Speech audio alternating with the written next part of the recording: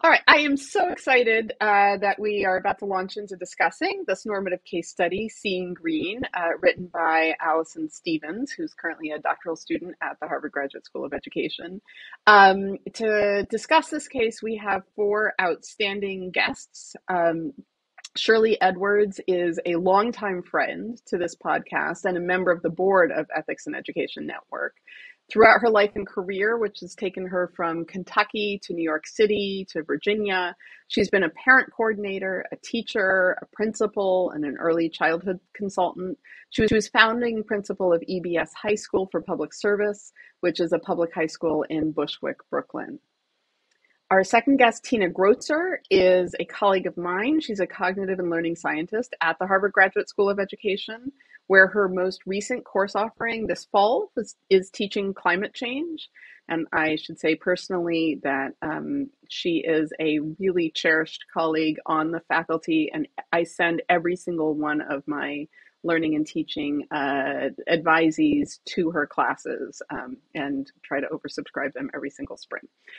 Randy Curran is another longtime friend. I've known him since I was a graduate student back in the day. He's a philosopher of education and co-chair of the philosophy department at the University of Rochester. He's written numerous publications, really wonderful books and edited books, including his 2017 book, Living Well Now and in the Future, Why Sustainability Matters. And then our fourth guest is Sadie Sunda, who is a sophomore at the University of Idaho, where she's double majoring in civil engineering and in environmental science. She's an active member of the Student Sustainability Club, and she hopes to work in sustainability as an environmental engineer. So welcome, Shirley, Tina, Randy, and Sadie. I am so excited to have you here to talk about this case, Seeing Green, with me. So to get us started, I'm just curious, Tina, do you mind kicking us off to talk to us a little bit about when you read this case, what did you see as being some of the dilemmas in this case, and for whom are they dilemmas? Sure. As I think about this case, I can see why Miss McGuire, as a beginning teacher, would see this as squarely in her court, something she has to deal with. She's responsible for teaching the science. The next generation science standards in middle school talk about human effects of climate change, and particularly linked to the fossil fuel industry. And so, it feels like it's hers to deal with. In high school, the standards don't focus on human effects so much. They really are focusing on the science. However, when I think about this case, I think that it's actually a dilemma that the entire school has to take a look at. And part of that reasoning comes from the research that shows that unless students understand that they can take action, unless they're empowered to take action and realize that they can make a change in the world, that they really are the ones whose laps this whole problem is falling into. So if the school takes that into account, then it becomes really clear that this is not just about teaching science in a science class. This is about teaching the kinds of actions, the things that we can do, as humans in a human society to make a big difference in the world and to save the planet, quite honestly. And so I think there are a variety of perspectives to bring to bear on the problem, and that this is really a dilemma the school faces in terms of the kinds of conversations that they need to have and the resources they need to bring to bear. More interdisciplinary resources. You can't just send young people out with the weight of the problem without also offering them a path towards solutions. Just really, we see higher rates of depression. We see kids backing down, thinking there's nothing they can do. The mental health issues are just too big. So I would agree with Tina. I think it's a dilemma for all. Where I think the thing that comes up for me as I look at this dilemma, it's also a dilemma for how you bring parents and community into this conversation. when they really listen to their children and oftentimes do not understand standards and how they apply to the school and what it means to science, and also the politics. I felt like that politics was definitely into it, in as much as that most of the parents seem to have been working in one of the places where they have talk about energy. And I think that obviously they wanted their children to be outspoken. They wanted their children to have a point of view, but it didn't seem that they understood exactly what the teacher was doing. The other part is the role of the principal and those persons that support the teacher, which makes the teacher feel like that she is definitely is in her, that she has to make that choice, and without the support that she did not get.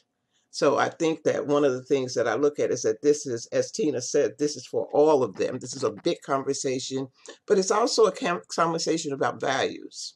How do we help people clarify their values, and how do we take them into consideration when we're having a discussion? So, I mean, that's what I saw. It was a really, really interesting. I felt you want to have the kind of teacher that Miss McGuire is.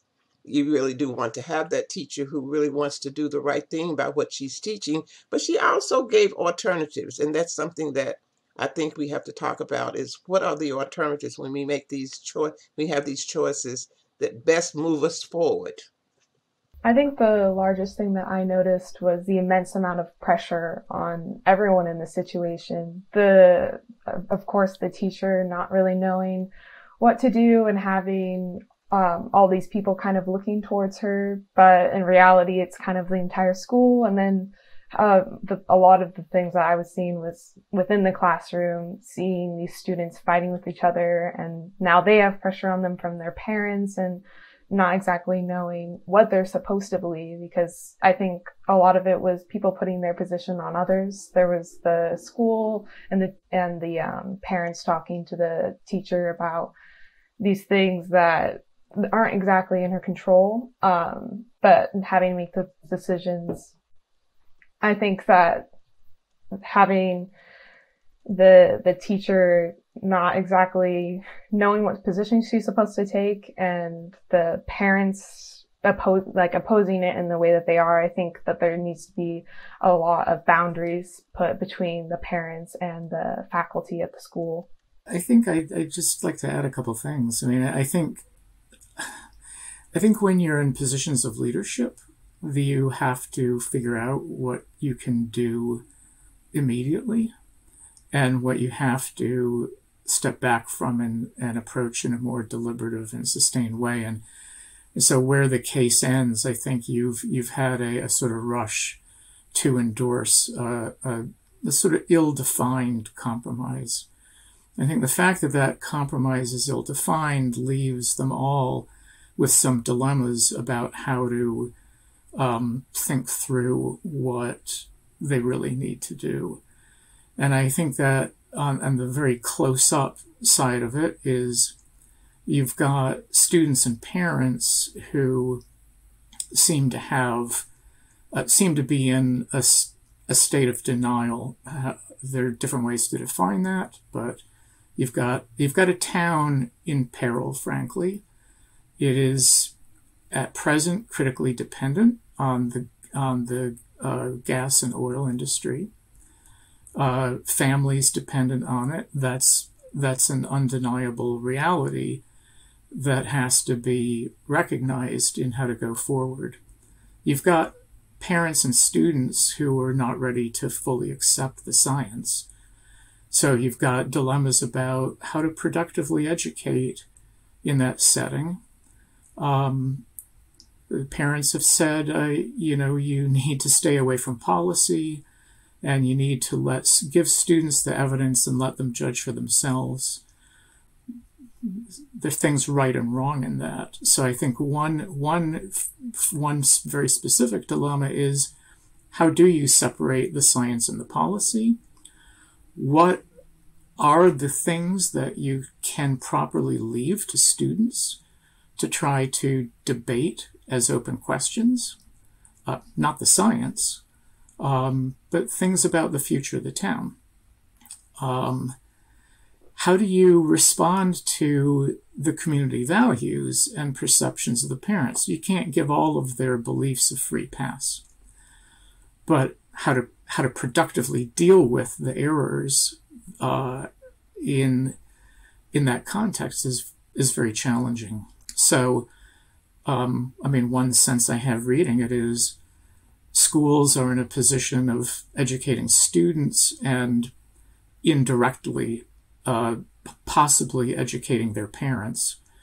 And the school plays a very critical role in the community. So how does the school play that role in sort of leading the community, leading the students in it first and foremost, but maybe the community more broadly into an acceptable future? There's a lot there that the town has to figure out, not just the students.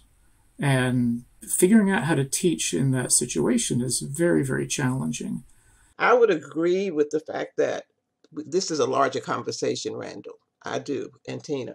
What I do concerned about is bringing all these together.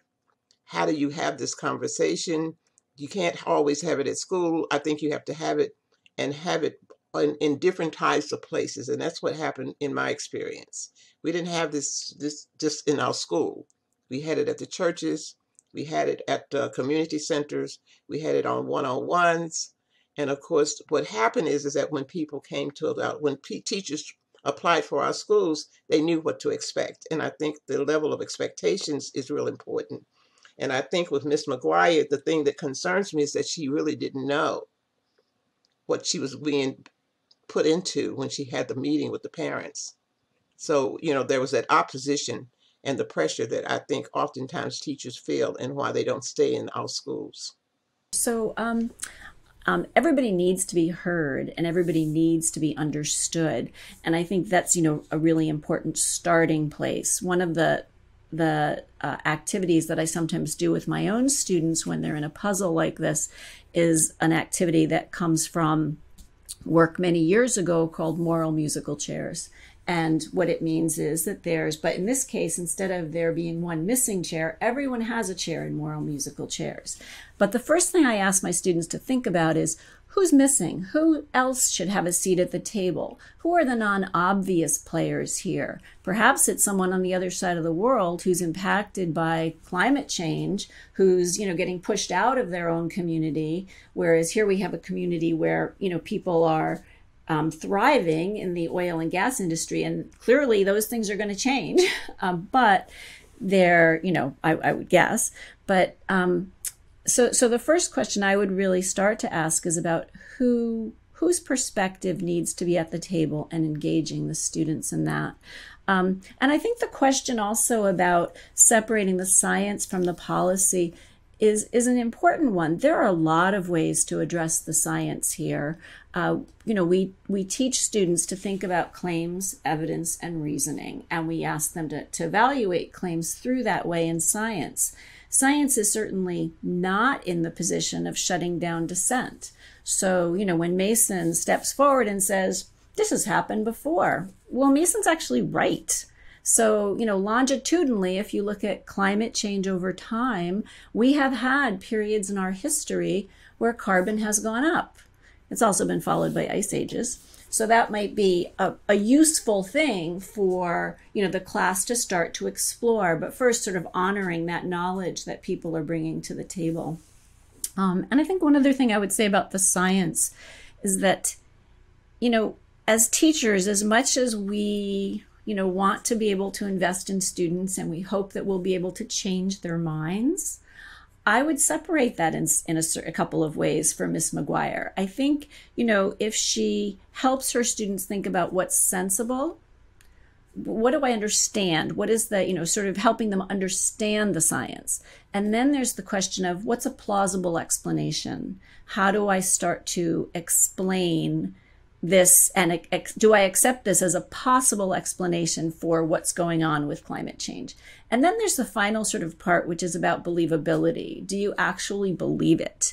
And in my own experiences working with 8th graders, we've spent time sort of parsing out, okay, so that makes sense to me. And I can even see where it would be a possible explanation, they would say, but I don't believe it. And that's their prerogative. But as a science teacher, I would certainly want them to understand the concepts, and I would certainly want them to see them as plausible in terms of being an explanation. It's interesting. What you're doing is actually raising another dilemma in ways for the students of right, whom should they entrust authority into, and how much should we just place trust in scientific authorities? Tina and I have a colleague, Paul Harris, who does work exactly in this area of thinking about how much trust we actually, that children sort of have to place in adult authorities. And Lindsay, I think, in the case is bringing this up, right? Where Mason is questioning the video that they're watching, saying all those numbers come from the EPA. In case you haven't heard, Shandell, the EPA has been filled with liberals for years. Abby says, Mason, you can't call science political just because you don't like it. And then Lindsay says, yeah, but you shouldn't be defending the video just because it does agree with your politics, right? Basically, they're having a conversation about on whose authority should, can they rest this, and are they in fact in a position to judge scientifically? I'm curious, Sadie, you are the closest of any of us to being a science learner. You are currently in a position of learning science. You are the closest to being high schooler. Can you talk to us a little bit about your experience as a student, both being asked to think scientifically and do science, and at the same time, still being a comparative novice, although clearly way more developed than I am?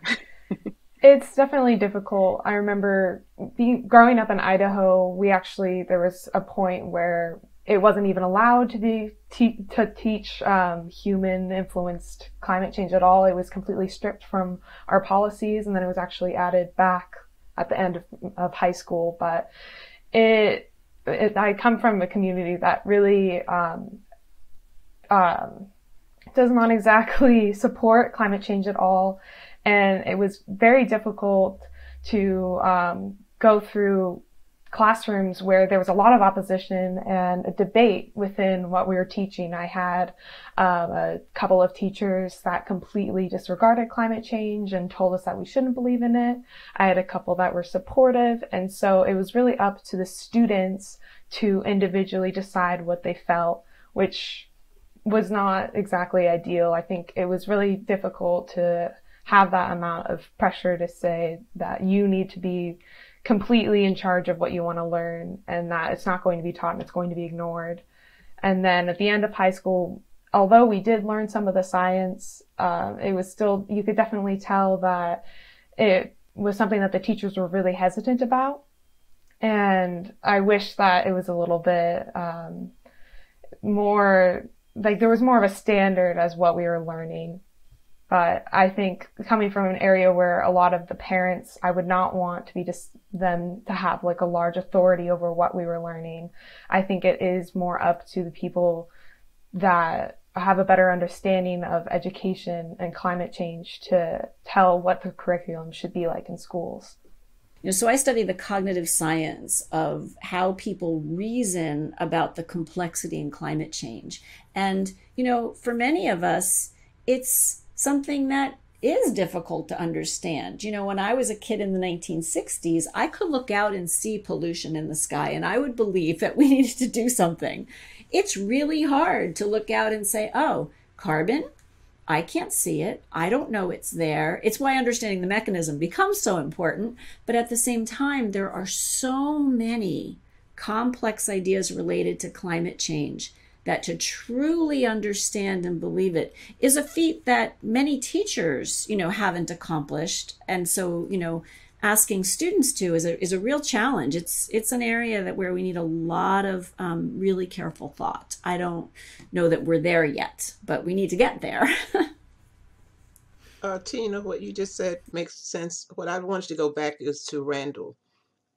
Is that when I looked at this case and I heard what the parents' compromise was, I was concerned that parents were seemingly able to make decisions about what the teacher was supposed to do. And it was almost like it was left that way. And there was never an issue about policy. There was never any explanation. So when we talk about the whole process of getting everyone involved, I think that there's ways in which the the leadership has to be able to talk with the parents in ways in which they don't feel that they have the last word. And in this case, I kind of felt like that the compromise that they were giving was just didn't make much sense to the process and to the to what they were talking about. What's striking to me in this conversation is that uh, we can go really productively down one of these dilemmas and develop really exciting, valuable, complex thinking about that dilemma, right?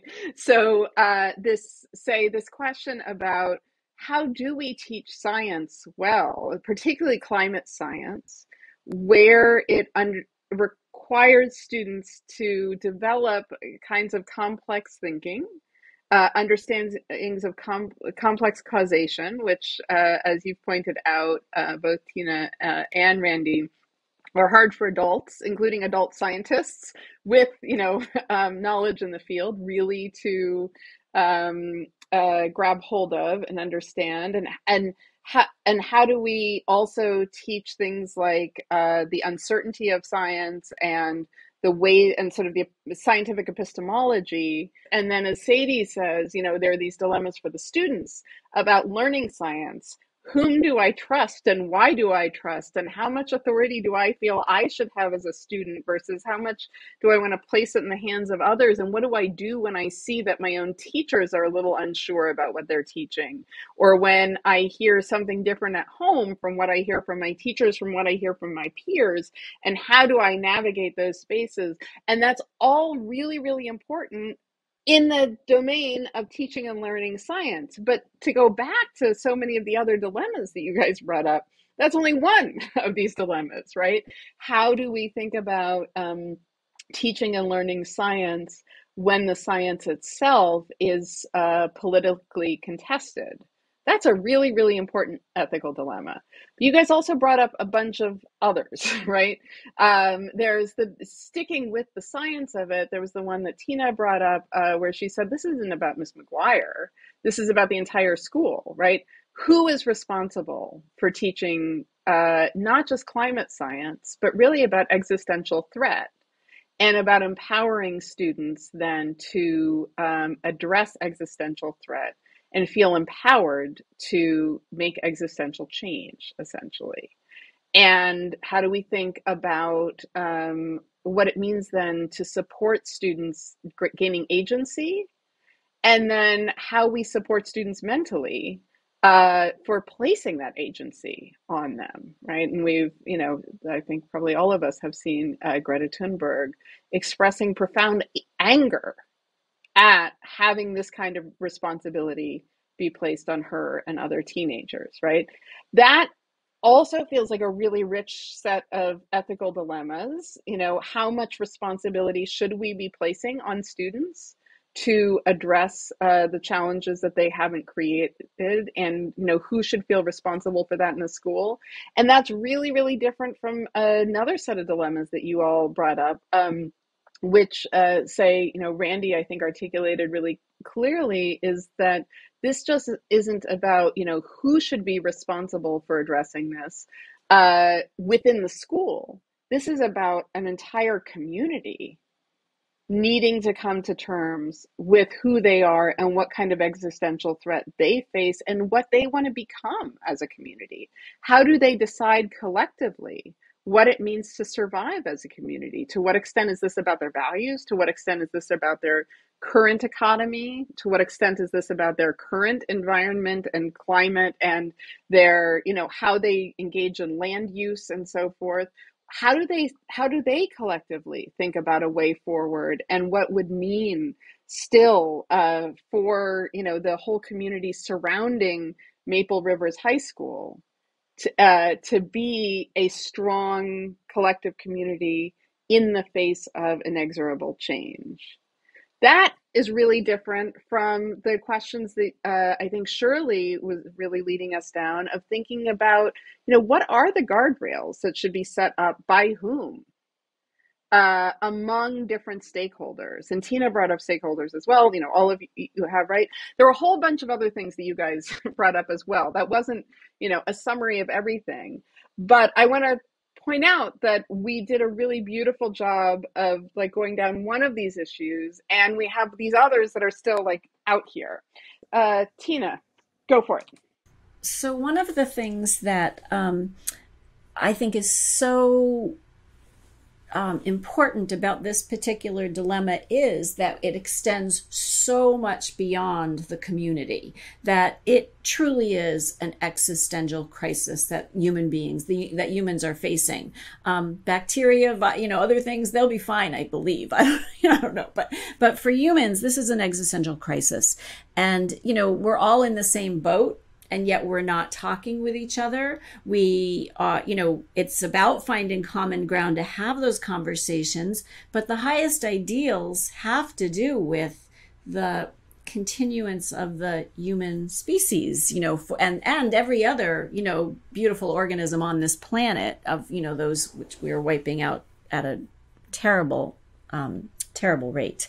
I know I've been expanding sort of like what I want to include in this dilemma, but I think the voices are far beyond us. And I think that they include, even those other organisms that, we are responsible for protecting. Yeah, so in this case, Tina, I agree with you. I agree with Randall. However, bringing those voices in this particular case is at the very end when the parents were making their recommendations and the students had already explored how they wanted to be seen and what they thought about the science.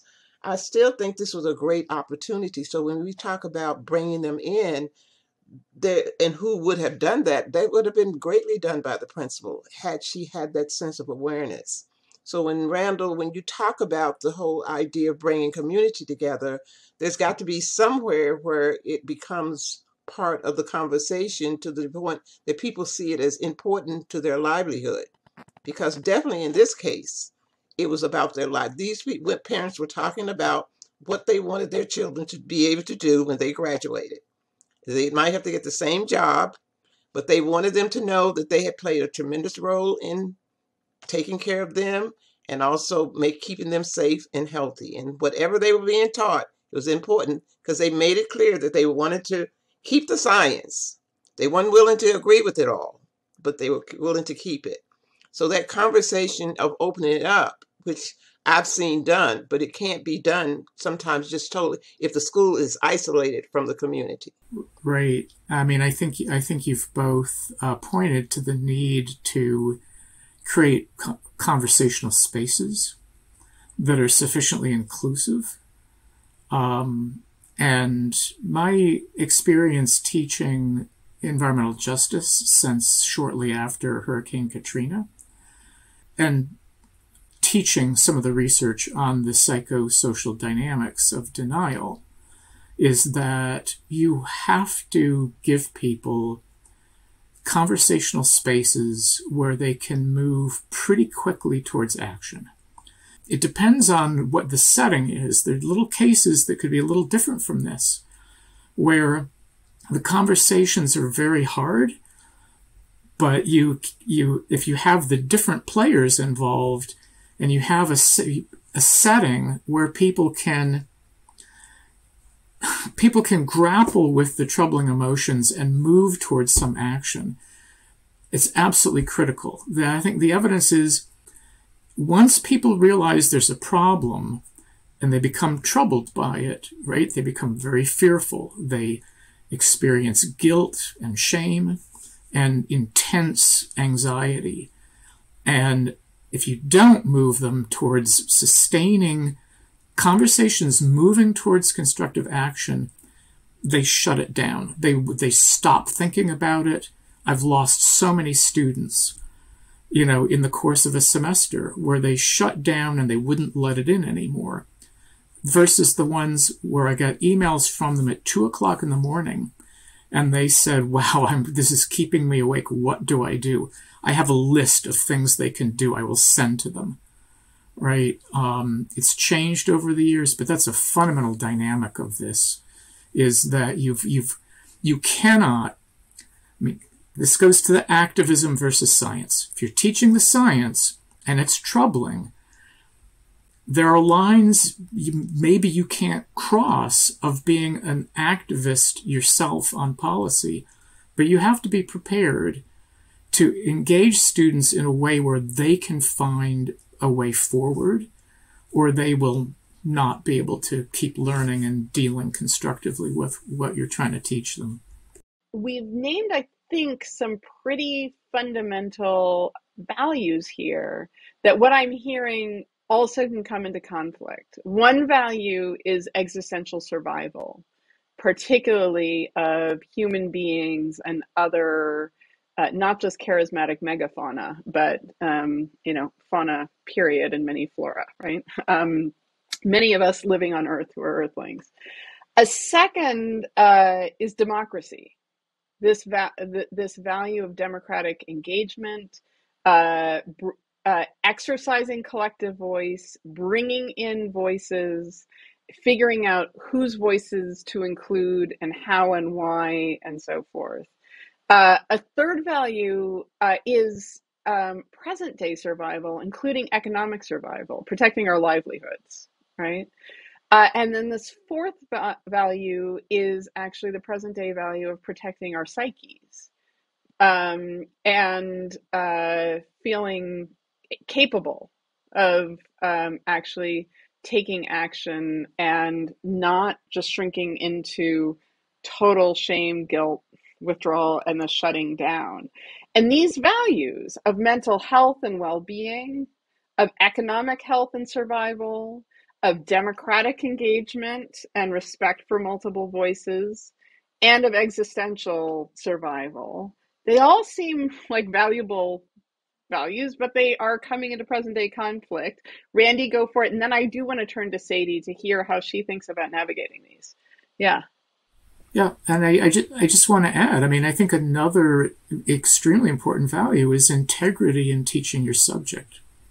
And that involves presenting and being a spokesperson for the value of your subject, and honesty in introducing students to it and how it works, but also being mindful of the boundaries of the expertise of those within your subject. And so I think integrity in teaching is absolutely central value here too.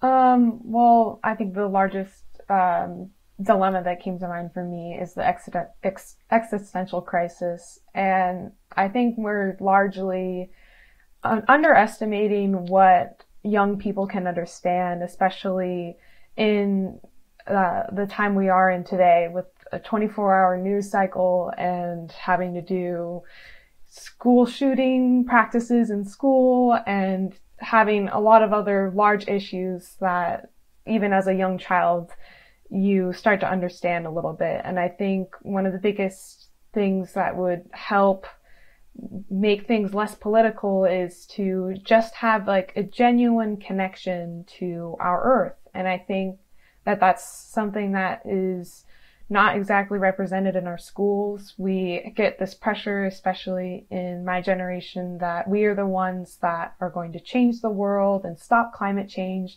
But at the same time, it's either not taught in schools or it's just a couple weeks at the end of high school instead of it being a larger thing that is taught in school.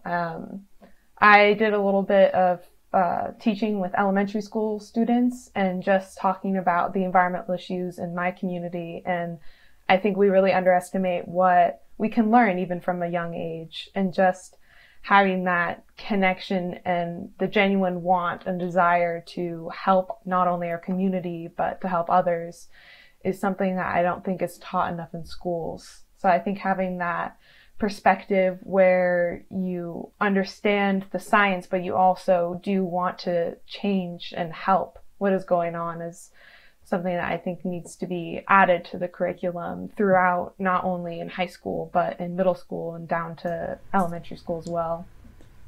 That resonates with what a lot of the research shows in preschool programs, that when kids learn really early to care for the earth, to feel a connection to it, that they continue to grow in those ways. And particularly in the classrooms of teachers who have those kinds of connections, there are really nice examples where people have reached across their differences to think about what's the common principle, the common value that we hold. So there was an example, it was a number of years back now, but Richard Civic, a fundamental conservative minister, I believe, and Eric Chivian, scientist at Harvard, who was head of the Center for Global Climate Education. Well, it was a Center for Health and the Global Environment. They, had very different ideas about what was causing climate change, but what they decided was that they needed to come together because they care about planet Earth. So they created a whole program around creation care. And, I think they got, maybe it was in 2008, Time magazine gave them an award for, one of the most influential, people. But I think as a model, that's inspiring, because even if, Richard didn't agree that it was human causes that the climate change was occurring because of our actions, he agreed that this is a beautiful gift that we have here in this precious planet Earth. And so, and then for Eric to be able to say, this is our point of intersection, and be able to run with that and think about what we can do in terms of action, to Randall's point, at that juncture of agreement. Thank you, Tina. So you've actually moved us directly into where I was hoping we'd go next, which is, thinking about these characters. What should they do in the here and now? Shirley, can you start us off? What I thought is that Miss McGuire, when she talked about the fact that when they didn't agree, or when they had wanted to explain their positions, she immediately thought about what she could do to make it better, or to make it clearer. Her real goal was to be true to what it is she thought she was supposed to be teaching, and she was teaching with the curriculum as she knew it to be the one that she's supposed to. But then again, this is where you have three groups of people who are in disagreement in some ways about something, some part of it, not everything. That could start a conversation had you had the principal understand her role, because she would be the person otherwise that I think would be the person to start it. However, her issue, she was afraid of what the parents would say, so she kind of let the ball drop. But this is not just for the school, but this is something that should be shared with her superintendency, so that she could bring it to a wider audience. Because it's just not these parents that are having the issues. There are probably other issues that their parents are having issues with. So who starts this? It starts from where it began. That's where, and you make some compromises, but everybody in this situation could be part of a win. That's what I feel. So the win. Yeah. So can I ask actually really specifically? So Mrs. Lee, the principal, has this fairly young, fairly new teacher who's popular, but is facing this pushback. Are you suggesting that this teacher take this dispute sort of more public and stand up for sort of the science of climate change, or have a public discussion with these skeptical parents, even beyond the, her office? That sounds dangerous for Miss McGuire. Let me just say this to you. I don't get that Miss McGuire is ready to take that on. Right. However, yes, I'm a little worried for her. But because she really is afraid for her job, and her job is at stake. She's feeling that. But the other part is that she has two people that are supporting her. Mm-hmm. That was Miss Ruiz and Mr. Fox. And they could be her. She could speak to them in terms of her dilemma. Because her dilemma is, what does she do? Do I just give in? Because and what Randall talked about is that you get a sense of her integrity. That's what I got a sense of, is the fact that she felt that she was doing what she's supposed to do, and she didn't want to compromise on it. There got to be other teachers teaching science in that Mm-hmm. building. Mm-hmm. I Yeah. mean, I don't know no other way that, this is where you begin to lobby somewhere. You use all, and because this is also political, but it's also economical, because the other part of this is that people livelihood is tied to this, and they want their children to believe that they're doing good work, Mm-hmm. and that they're not Mm-hmm. being damned. Mm-hmm. Yeah, you have such a beautiful description of this case. I have to say my own internal anxiety is rising again, because it's taking me back to this dilemma. Like, you're right. I think that Ms. Ruiz thinks that she's a supporter of Ms. McGuire, and yet she's saying, well, there's a difference between science and activism, and I know you can connect school and community. And I'm thinking of as Ms. McGuire, oh my gosh, now what am I supposed to do? Yeah, but the But point yet, is that this is a person who is the curriculum. She is. How does that happen? This happens in our schools, where we have people who are in charge of teaching and teachers, and Miss McGuire obviously came prepared to teach this subject. Yeah. So Mr. Fox has said you're gonna keep teaching all the science. That's fine, right? But there's a difference between the science and policy and activism. If she sleeps on it, she doesn't have to change the curriculum to satisfy the terms of this kind of vaguely defined compromise, right? So she should keep teaching the science. I think the issue for her is how she, without changing the curriculum, engages the students. And it seems to me, you might not like this because maybe it's denying it's as hard a dilemma as you're trying to set up to be, but she's very good at engaging the students in taking what they're getting in the curriculum into the community. She needs to frame in a properly conditional way what the scientific consensus is on getting off of fossil fuels. What the scientists can and do say is, well, if we want to avert the worst effects of climate change, we're going to have to get ourselves off of fossil fuels. That's a scientific consensus. Saying what we should do beyond that more specifically, she ought to be putting that to the students. Here our community depends on fossil fuels in these ways, and so on. Here's the setting of our town that we all live in. We all want it to prosper and have a long, healthy future. So put them to work, right, in thinking through what to do with this scientific finding that fossil fuels are a huge driver of anthropogenic climate change. Another approach for her would be to help the students understand what's necessary to have a habitable planet. So what has to happen on planet Earth? Because planet Earth is remarkably unique and amazing, in the point in which we are living in time, that we have this sort of balanced radiation budget that allows it, you need some greenhouse gases to have it be warm enough for us to be comfortable on the planet and not be, in a block of ice. And then, but you need not too much so that we don't, start to block out incoming radiation. So, to focus on some of the science that makes Earth this unique and precious commodity, if you're going to, well, I don't like commoditizing planet Earth, but, if you think about, and then you think about also sources of greenhouse gases, it's not just the fossil fuel industry. So methane, cows are the new coal. Issues of the concrete industry. There are lots of different sources. And to start to look at the variety of sources that, it's not just their town, it's not just the focus of their town. And to start to see it in this larger picture, that might also be helpful. I found in general, the whole thing was a little inappropriate to have the teacher there and the principal and the parents, which I know we can all agree on that the way that it was set up was just the principal should have probably stepped in.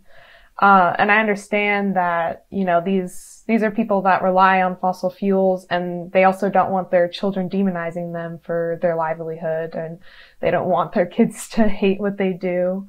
But I think it largely just comes back to the classroom, and it seems in this situation that this is some of the kids' first time really understanding climate change, and it's probably just, everything's not going well, and they're probably very, very concerned, and that's why it's coming back to the parents. But I would definitely agree with Randy that the doubling down on the actual science and just adding more levels of communication within the classroom and between the school board and the parents, I think would really start to minimize the issues going on within the case study. Thanks. I'm really curious, like one of the dilemmas that you all had set up near the beginning was actually that the school is embedded in this larger contextual setting. And this question, I think it was Randy who posed it, of who should the school be educating? And is it that the school should just be educating the students? Is that who they're responsible to? Or in fact, are they responsible to educate the community itself, including the parents? And then also, I think Shirley had posed this really clearly at the very beginning, this dilemma around the policy of the politics, right? Like how should the school be taking a stance on the politics of energy policy, right? And what stance should the school be taking about its role as as a mirror of the community, as a vision of a future community? So one of the things that I thought about is that science is not only taught in her class, science is taught to all the students. So therefore, it becomes a collective problem. So therefore, if you want to, if seeing that this is a dilemma, and Miss McGuire being real smart and forward thinking, this becomes a conversation for the whole school. So this becomes that place where Randy talks about these small conversations. You got to have them, and it takes time because we have to learn how to to speak truth to power. That's been my experience with the schools that I've worked with. That you start on the inside and you start bringing the stakeholders into your meetings, and then you go outside. And then you include the school board and the superintendent. And then you also have the data to let them know that sometimes, science sometimes has its relevance. You have to let them know what it is and why it's so important. And then what happens is the community becomes an agent of change and maybe can survive. Well, so I think that I agree with all of that, Shirley. I think it's so important. It also strikes me, though, that the community needs to be having a conversation in a broader way. And, there's this kind of push and pull between local and, federal sort of guidance in schools. And when communities lose the ability to articulate their vision for the children that they're raising, I think something really important has been lost. But yet in a town here where you have the fossil fuel industry so much, embedded in the happenings, that those sort of federal standards also become important so that it's a conversation between the two. I've also watched towns where people had very little say in what their kids were learning. And you could see that perhaps, the way that things would be prioritized might have been a little bit different for them, given their vision for their children. So this tension, I think, is really important, and it can be generative, and I think it can be a source of growth, but it needs to be a part of democracy and that messy process that, doesn't always get to action by the point we think it should. Yeah, this all seems right to me. I mean, the community forums and workshops and how to bring in the right people and the right things to engage around. But I just have to add this. I think as I was studying this case study, I'm thinking a lot of these parents have to know that it's a limited horizon, a limited future for their town being able to rely on the fossil fuel industry. They have to know that on some level. They're probably anxious about it, but it's basically an industry in terminal decline. And anybody who's really inside it and knows much understands that it's not going to be, it's going to have a limited role in our future. So, I mean, I think if you can get past the anxieties, people can, maybe you can have some success in engaging people honestly around what they really envision for the future of the community. In general, I think that a lot of the parents probably don't know and are just as nervous as their kids. I'm sure they know that the impending decline of their economy, and I think it's not only just empowering the students, but also the parents, that they can have a nice, bright future for their community. And I think that starts with the education of the children and the parents, and workshops. I would definitely agree with you guys with having definitely more meetings after the one in the case study and moving forward, not just in the classroom. Thank you so much to all of you. I will totally agree about the wealth of information that we learned from each of you. And also, I'll just say I really appreciate the way in which you modeled what you were calling for, which was to have a thoughtful collective discussion together with those who are in the room here, but also calling to mind who was not in the room here and whose voices we might have also liked to hear. And so I'll hope that those of you listening to this podcast will also add your own voices and invite others' voices in to converse with you as you think about this case, because I hope that one of your takeaways is that as we think about action as teachers, as principals, as parents, as school board members, as members of communities that are politically divided, but having to make collective choices about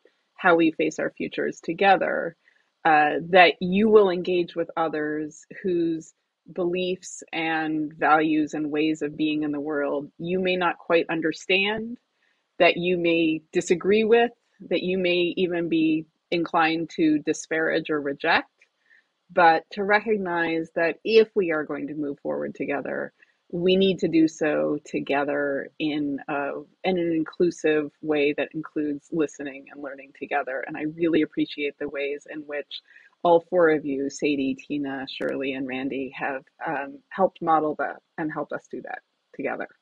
So thank you. Thanks to Dr. Meira Levinson, Sarah O'Brien, and the EdEthics team at the Harvard Graduate School of Education for working with us to create this special series. Thanks also to today's panelists, Shirley Edwards, Sadie Sundahl, Randall Curran, and Tina Grotzer. And thank you for watching this episode. You can find separate links to the case video and the discussion video on our website, ethicalschools.org, and on Dr. Levinson's website, justiceinschools.org, where you can also find links to the other cases that Dr. Levinson and her team have created, as well as resources for leading your own discussions about these cases. We welcome your feedback on this series. Email us and follow us on social media at Ethical Schools. This episode was produced by Hoot Owl Media.